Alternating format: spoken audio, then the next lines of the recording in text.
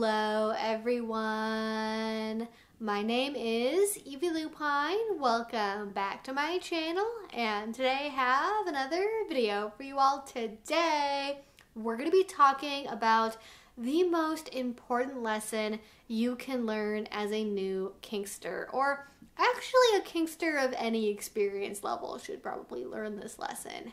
And before I get into what that is, I want to give a little bit of background first. So I was recently at Kink Fest, which if you don't know what that is, it's a really big annual convention for BDSM with classes and socials and performances and a really big dungeon.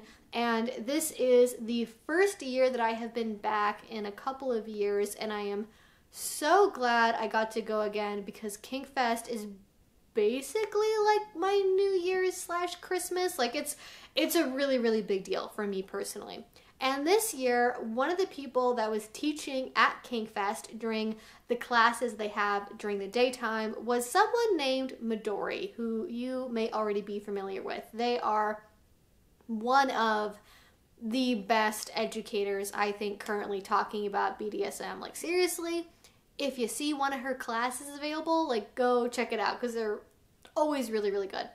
And on one of the days at Kink Fest, one of the classes that Midori taught was about flogging. And this is not a video about flogging, but it'll make sense in a moment. So this class was jam-packed to the gills, standing room only, outside of the door of the classroom levels of participation in this. And during this flogging class, you know, there was the usual conversation about this is what a flogger is and you know, the usual stuff you'd want to know about flogging. But the direction she took it after that was very interesting, because typically with a flogging class, it'll be something like, here's what a flogger is. Here's the parts of a flogger. Here's where you should hit with the flogger. Here's where you shouldn't hit. This is how to hit properly. These are the steps and the techniques. And she kind of did that, but she put her own spin on it, because one of the first things that she did was she gave a demo of doing a flogging. And it was unlike any other flogging I'd ever seen before. And I've been to a lot of dungeons, I've traveled, I've gone places, I've done international BDSM even. And when I say I've never seen anyone do a flogging like this, I mean that in the most positive way possible, because she was using the flogger to like caress her partner's skin and going around the neck, and like there was this energy and this approach to the way that she did flogging where it almost wasn't even a flogging in an impact sense. It was like a breathing thing, a theater thing, an emotional thing. That's really what it was at the end of the day. Like it was an emotional experience for the audience, for the participants, to everyone watching. It was a very deeply emotive experience, even though it looked nothing like the standard, you know, arm behind the back, boop, boop, boop, boop, you know, figure eight flogging you typically see every night at a dungeon at least twice. It was so different, and I think it really blew people's minds how different flogging could be. And while the demo was ongoing, she had told people to think about how it affected them in their head, in their heart, and in, you know, their nether regions. I did not think about the down there below, but certainly in my heart and in my head, it was very emotionally impactful. And you could see how emotive it was for everyone involved. It didn't necessarily cause tears, but the way I saw Midori, that bottom, the audience be affected by what happened, with it being like she wasn't on a piece of furniture. She was just moving around the space, like circling the partner, using two floggers at once, with one hand, with two different arms, you know, using one flogger to, you know, caress her partner, but then hitting with another. Like it was so everything It was so everything. And I loved it so much getting to see that, and it blew people's minds. And this is where we get into what the idea is, what the lesson is, which is, and I want to be careful about how I say this because I don't want people to take the wrong thing away from this, is fuck the technicalities, fuck the procedures. Because I think I have seen over and over and over and over again, whether it be through the microization of labels, whether it be people obsessing over like doing things like technically exactly perfectly but ignoring the emotional experience. Like, I have seen over and over and over again that what is rewarding about BDSM can be on some level technical competence, but what is much more important, what will give you a scene that is 10 times better than that, is the connection and the emotion you are able to evoke in that scene with awareness of what you're doing. It almost sort of reminds me of like maybe Picasso or one of the famous painters of like, I learned how to paint like, the Renaissance painters, and then it took me forever to learn how to paint like a child. Like, it's one of those sort of scenarios where you do have to learn the technical skills of why you're doing what you're doing, of like how to safely wield a flogger to not give yourself rotator cuff damage. Like, you do need to know that information, but also when you're putting it in practice in the moment, I think it's interesting because as a kink community, we really pride ourselves on being different, of not being like vanillas, of going against the grain, of being creative, of being zany.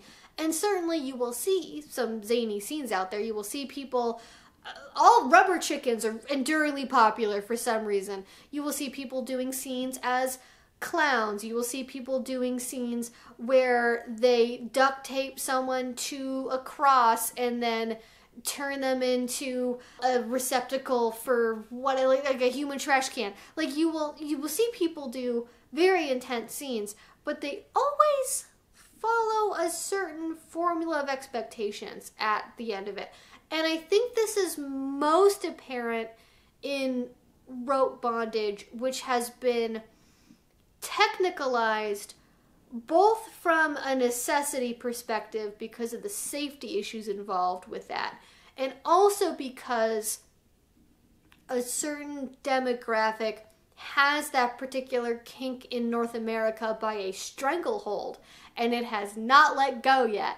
And I think, I almost wonder how much of this is because, at least where I live and where I go to, so much of the kink community has been shaped by what left-brained cishet men think is like what kink should be like, and how that oftentimes gets masculinized into being a very hyper-logical, procedural, technical thing, and not so much about the feelings, unless the feelings about sex.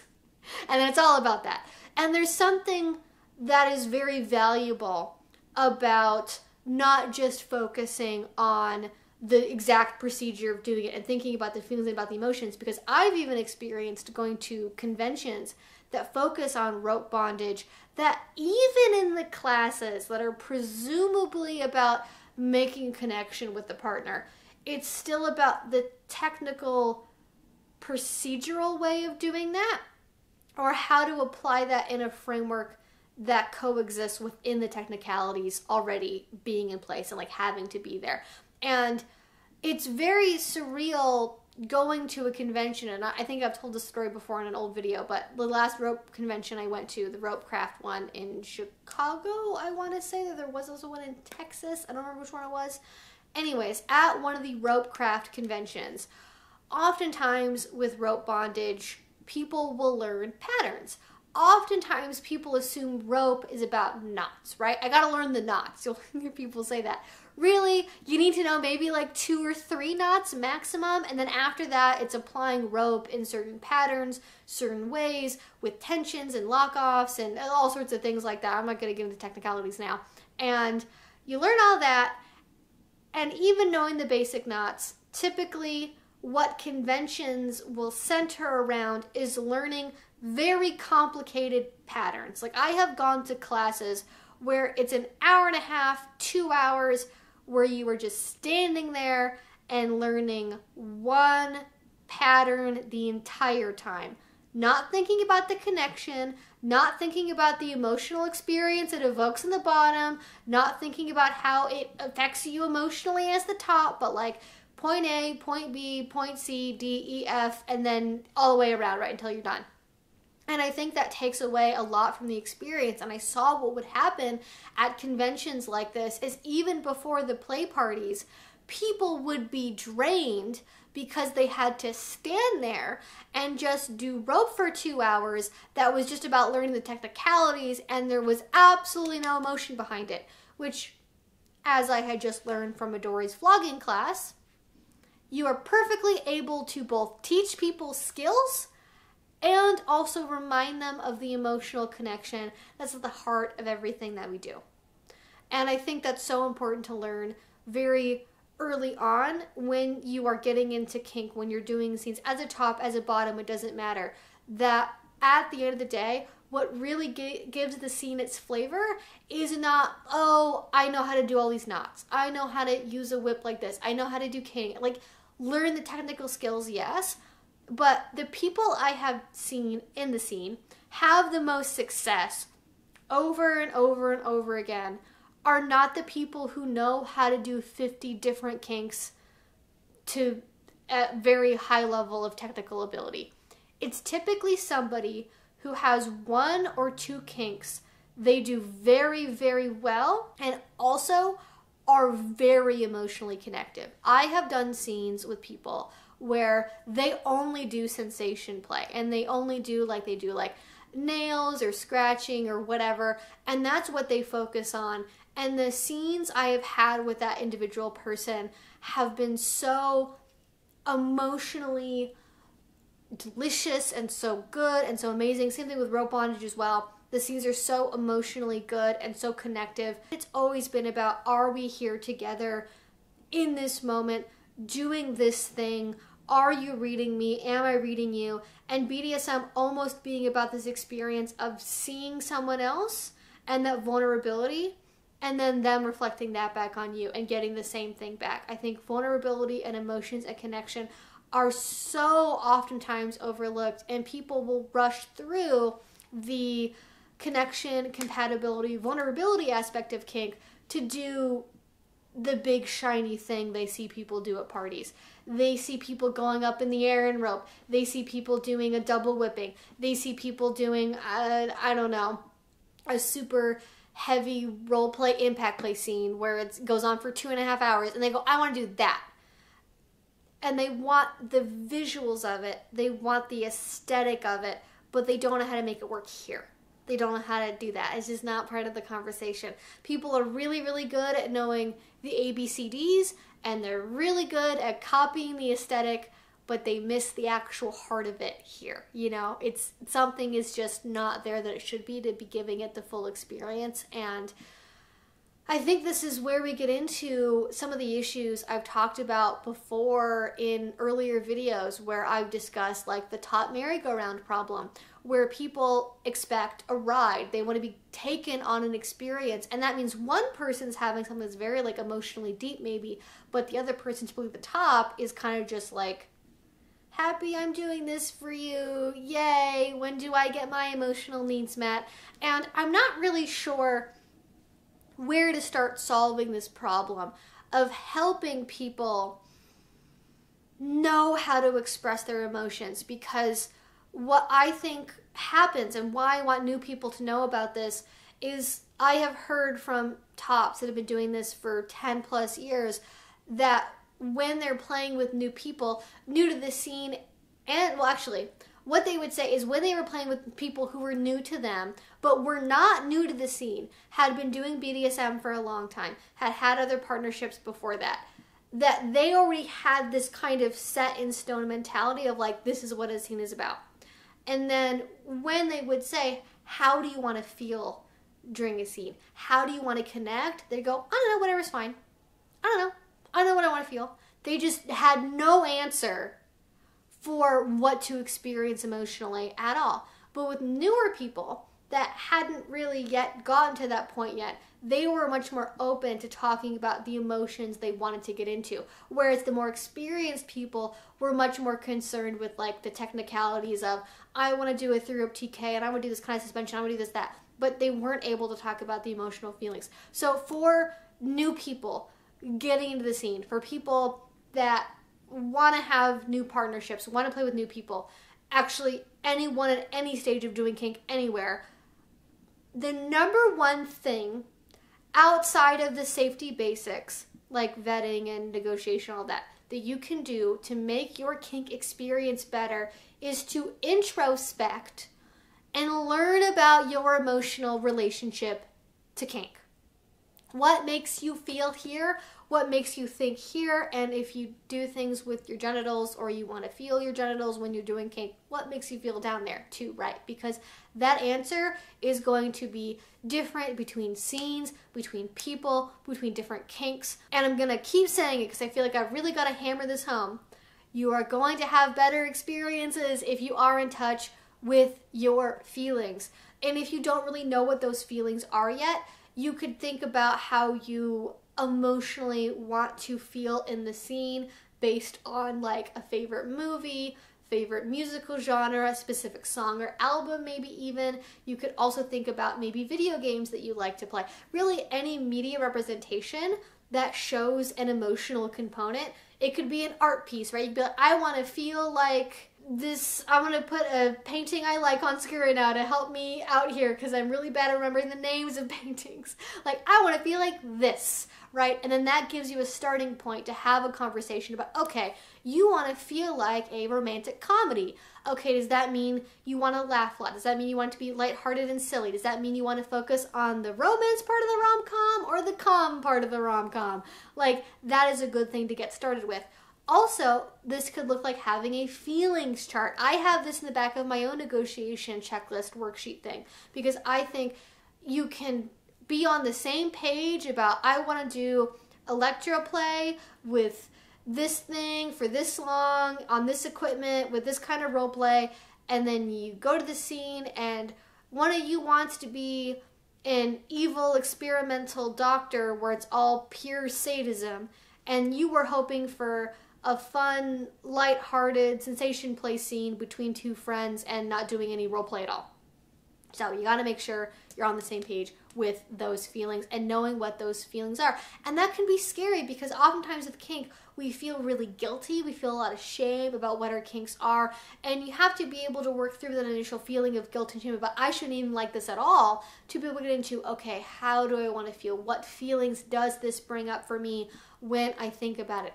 Is it about feeling lighthearted and giddy and release? Is it really deeply romantic? Is it very deeply vulnerable? Is it something where I want to feel really afraid? Do I want to feel scared? Do I want to feel challenged? Do I want to feel like I am testing my limits, testing my boundaries, testing my body?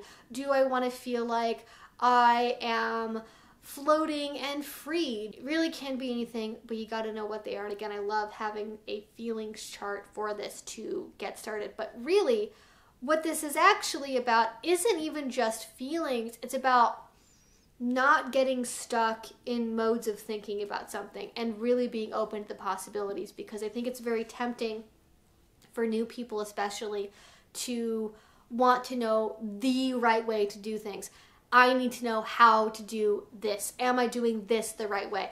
And that is why mentorships are so appealing to a lot of people, is you think, okay, I can trust someone who will know what they're doing to teach me everything that they know, so I know I'm never going to make any mistakes. And making mistakes is very much part of the kink experience. And also, just because they're a mentor does not mean they know everything or will know you or your personal style. But with new folks, it is tempting to get stuck into a place of like, I need to know the formula to make this thing happen. And then they get stuck in that formula. They get stuck in the labels. They get stuck in a mode of being where it's like, well, okay, well, I'm a kitten, so I do this. I'm a princess, so I do this. I'm a male submissive who loves genitorture, so I'm into this. And getting stuck in those labels, it's a very fine line between the labels being helpful and them being unhelpful and sticky and causing you to just remain in one place and staying static with your kink. And if you've been doing kink for a while and you've discovered that if you are confronted with the question of how do you want to feel or how does this make you feel, you end up going, I don't really know, or I don't know, whatever you want to do, or I'm not really sure, I think anything's fine. That's a good sign you've probably been going on autopilot in your kink, and you might want to stop and pause and check in and really make sure, is this kink, is this relationship, is this dynamic, is it still working for you?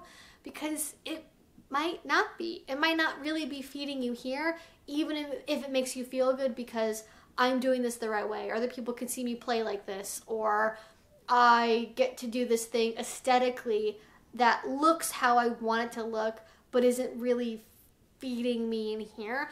And we get really hung up in the community about things visually that people really enjoy. People get really into collars, or they get really into brandings or heavy impact play scenes or tons of bruises, because those are external signs of like, look at this kink I'm doing this correctly, look at all this stuff I get to be proud of. But is it really what you want? Like, I guess if you're an exhibitionist and you're really into people seeing your bruises and marks, that might be fulfilling on its own. But if the play you did to get there wasn't making you feel something on its own, was it really worth it? Or are you just going through the motions because that's what you have to do to be a kinkster? So I guess what I'm trying to say is, don't get stuck in these like pathways of thinking of just only focusing on the technical over the emotional and the connective. I would almost prefer to overvalue the emotion and the connection over the technical versus undervalue it, because if you can get to a place where you're really in touch with what your feelings are, it's also going to help you keep in touch with, should I be playing with this person? Is this kink good for me? Is it destructive? Is it taking away from my life? Is it, those sorts of important questions, where when you are just thinking about the technical, you might go, well, they're technically competent. They know how to throw a flogger. They do the aftercare I ask for. They're very perfunctory. They're doing everything in order. But if the emotions aren't there, then it might not be actually something that's really giving you what you want, and it might not actually be a super great partnership. I do also want to say that thinking about things emotionally can help you understand the dynamic you want to have in the space with your partner. Because I think it's also even easier to go, okay, I want to feel this, which is a different question from how you want to relate to the person you're in a scene with.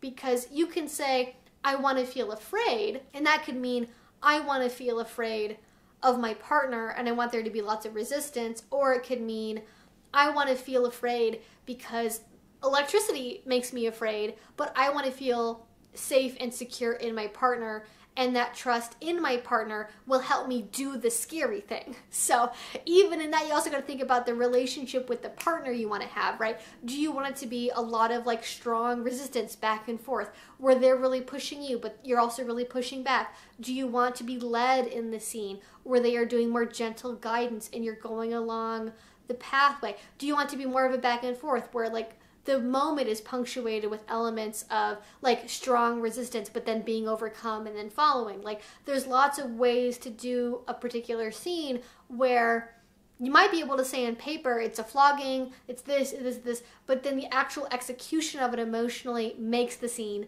very different. And if you can't talk about that ahead of time, it's going to be very hard to do it in the moment, like with the scene that Midori did with the flogging, that was sort of a scene but also a demo and like 5 other things all at the same time. Like, it was like, I want to be like your high school bully, but also I kind of like you. And that was the emotionality they went with during the scene. And you could see that in how they interacted, in the way that it played out, in the way that the play sort of brought out a certain personality, I guess I'd say, in the bonded partner that was participating in this, and how it affected the way their scene was going. Anyways, I feel like this is very loosey-goosey and like hard to explain, and I don't want this video to be 2 hours long. So I guess I will just say, like, the number one thing you can learn as a new person is that labels can be good. Don't overvalue them such that you get stuck in them. Also, beyond the labels, stay in touch with yourself emotionally, with your partner. Talk about how you want to relate to each other. Talk about what emotions you want to feel, what they want to feel, how you can emotionally connect during the scene. And even if you're not doing things with, you know, super complicated bondage or ties or really intense impact play or costuming or whatever, you can have a really fulfilling scene just with super basic skills. I want to make sure to say that because I don't think I quite said that yet. Is if you want to do bondage, you can have an amazing scene knowing a single column and a double column tie, and that's it. You know, have the safety supplies on hand, know the risk factors for nerve injuries and stuff like that. But like once you know that, and you know the risks with very little actual skill needed, you can have a really freaking amazing scene. And I guarantee if you are showing up to have a fun, connective, emotional experience with vulnerability at the heart of it, where you are allowing your partner in somewhat into your private sphere and vice versa, and you're reading that in the scene, you're staying in that moment, and you're going back and forth with that, you are going to have a more amazing scene than going to the super competent bondage top that knows all the most complicated ties that will give you a bondage ride but won't necessarily emotionally connect with you. And to be clear, there is value in aesthetics. There is value in things that look pretty and feel good without it being about the other person. But I am someone that I think the more I learn about kink and the more I learn about how other people are doing it, the more I realize that the parts of it that really feed people is that emotion, are the feelings, are the connection, and the prescriptive adherence to like punishments. These things are, they're not hurting people necessarily, though they can be in the case of punishments especially, but they may be missing out and not really doing what you think that they're doing for the player, for the relationship. So yeah, don't be afraid basically to go past what other people might say is like, oh, well, you're supposed to do kink, like, they're supposed to look this way. Like, be iconoclastic. Don't break the rules of the space you're in, but don't feel like because everyone else is doing a scene this particular way, I have to do a scene that way. Even just taking really small steps, like moving around during the scene, not using a piece of furniture, even not having that in place can sort of jerk you out of maybe the rut you've been in or how you think things should go enough to really change how the experience ends up going from that point onward. But yeah, as long as you're having a fun time in here and your partner is too, and you're leading with that and not with the community expectations of a paddling must be like this, a flogging must be like this. If you're leading here, that's what you got to do. Okay, that's really the secret. That is the secret sauce of BDSM that people will miss, is the reason we're doing it is because of here, and down there for some of us, but not for me personally, but for a lot of people. And I want to make sure that that is also validated and included. That's it. That's everything. Thank you all so much for watching. I would love to know your thoughts in a comment down below. I don't normally do rambly videos like this. I'm trying to do them more because some people really like them, but they are contentious. I'd say a 6-to-1 split on non-ramble to ramble videos, if that matters for you. We do all kinds of kink and BDSM education on this channel. If you would like to, if not already, please go ahead and subscribe to that. If you would like to see more, please leave a comment about your thoughts, questions, ideas, your experiences, and a comment down below. And finally, if you want to really support what I do, the best way you can do that is with Patreon. A link to that will be down below. If you do already support me over there, thank you so much. It means the absolute world to me. And until I see you all next time, I hope you have a great rest of your day and a great rest of your week. Bye-bye.